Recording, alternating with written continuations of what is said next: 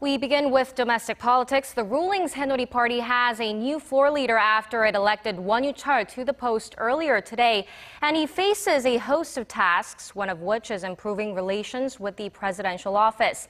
He hit the ground running with a series of meetings, including one with President Park Geun later this week. Park Ji-won tells us more. Four-term lawmaker Won Yoo was elected floor leader of the ruling Saenuri Party by a consensus agreement during a general meeting of the party's lawmakers on Tuesday. In his acceptance speech, the 52-year-old vowed to mend the party's broken relationship with the presidential office. Based on a close relationship with the presidential office, I will focus on improving the economy and the livelihoods of the people and on fulfilling the Park Geun administration's reforms in four major areas: the public sector, labor, education, and finance.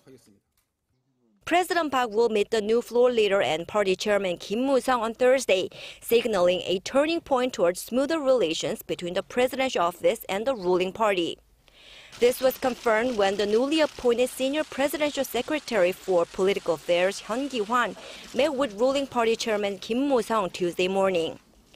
Meanwhile, the new ruling party floor leader got right down to business after his election, meeting with his counterpart in the main opposition party Lee Jong-gar on Tuesday afternoon. The two vowed to work together on many pressing issues, including a much-needed multi-billion-dollar budget supplement, the details of which the two disagree on.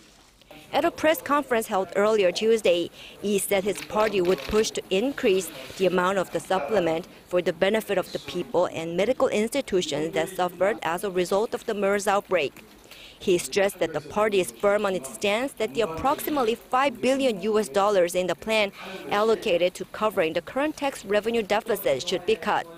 The chronic tax revenue deficit is a symbol of the Park Geun administration's incompetence. You might think the deficit came from the public's failure to pay their taxes, but that's not the case. It is the government's failure to correctly estimate tax revenues, either due to failed economic projections or policy mistakes.